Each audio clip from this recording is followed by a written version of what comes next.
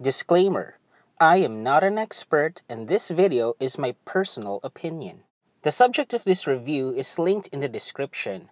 I highly suggest watching it in full and coming back here once you're done. I encourage you to take notes of your own and compare what you have with what I'm about to say. I made a scoring system to determine how valuable an answer is. 1 is the worst, 2 is bad, 3 is neutral, 4 is good, and 5 is the best. Let's start. On environment, I'd like to know how she would reconcile the interests of the locals and the mining businesses and make their coexistence mutually beneficial. She did mention a lot to take care of the mining issues that we have, and I'd like experts to be actively involved in declaring which lands are suitable to be mining zones. On COVID-19, I like the emphasis on sense of urgency. I also want the details of our short-term and long-term action plans to make the Philippines pandemic-proof. Another thing, I don't think micromanaging is the way to go for COVID responses. We should instead empower and support the people who can do the groundwork for us and have a reliable channel for real-time updates.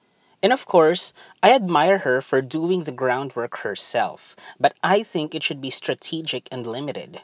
Just do it to be able to come up with a smart action plan and then use her power to execute the said plan.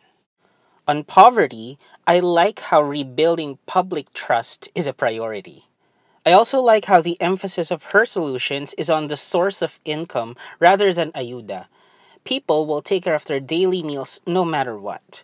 We still need a budget for ayuda, but it should be reserved for the most urgent of cases. On OFWs, or Overseas Filipino Workers, and migration, I like the idea of skills training to make our OFWs more competitive internationally. And I'm impressed with what the Migrant Resource Office in Naga is doing. I like its services to expand and be scaled to a national level. On social media and pornography, I need the specifics of how social media platforms will be asked to take accountability through legislation. This is a very sensitive issue. Interests of consumers, platforms, and content creators like myself should be well represented. I was hoping for sex education to be in the picture so people won't look into porn for answers. The Philippines is too conservative, and there is a need to confront the stigma around the porn industry. It exists and should be understood. On rape-related abortion, I suggest actively involving pregnant rape victims in the discussion of what their options should be and making said options legal and safe. I would also want to normalize self-defense education for women and rape consequence education for men. On drugs, I think our knowledge of the drug problem in general is severely lacking. I think root cause analysis is a huge part of the solution, and this would mean treating drug users as human beings with extreme circumstances instead of criminals. And instead of restricting the supply, which would empower black markets, I think we should understand why there is a demand for dangerous drugs in the first place and eliminate that demand completely to force the pushers out of business. On Philippine debt, she has a tendency to micromanage, which might limit her field of vision and capabilities. I still say empower experts and provide them support using her power. We need to involve financial experts in national debt management. And we also need to focus on organically generating assets to pay off our debts and take us into the green. On the West Philippine Sea, I like the emphasis on diplomatic efforts and leveraging the favorable arbitrary ruling last 2016, plus entering into alliances to improve our military might. On presidential qualifications, I don't support her decision to leave the constitutional provisions as is. It's more realistic to amend the law than cleanse the political system, in my opinion. And we need to put more barriers of entry for evil people in general. Overall, her tendency to micromanage is a recurring opportunity.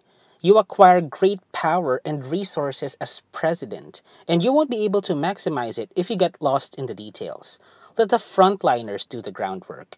You take care of the big picture and provide them the support they need. You cannot micromanage the Philippines, period. We share a lot of ideals, but I'm concerned how she'll respond when faced with realities she's not prepared for. I guess this is a courtesy reminder that she doesn't have to do everything herself. She has the Filipino people, though she still has to earn the support of many. I think her biggest challenge as president will be harmonizing groups of people with conflicting interests. And that's it. So overall, Vice President Leni Robredo got a score of 41. She excels in people problems, which makes sense because she has people skills. I think it's a matter of leveraging this strength when solving problems in the areas that need improvement. I'd like to wrap this up by reminding everyone to continuously challenge their biases. Be a part of the solution by doing your own research, getting educated, and of course, using your voice to communicate what you've found. If you like this video, give it a thumbs up, share it, and let me know what you think in the comments. Also, if you're interested in seeing more content like this, make sure to hit that subscribe button and turn on all notifications so you're always updated whenever I upload new content. Thanks for watching, stay safe and healthy, and of course, have a great day.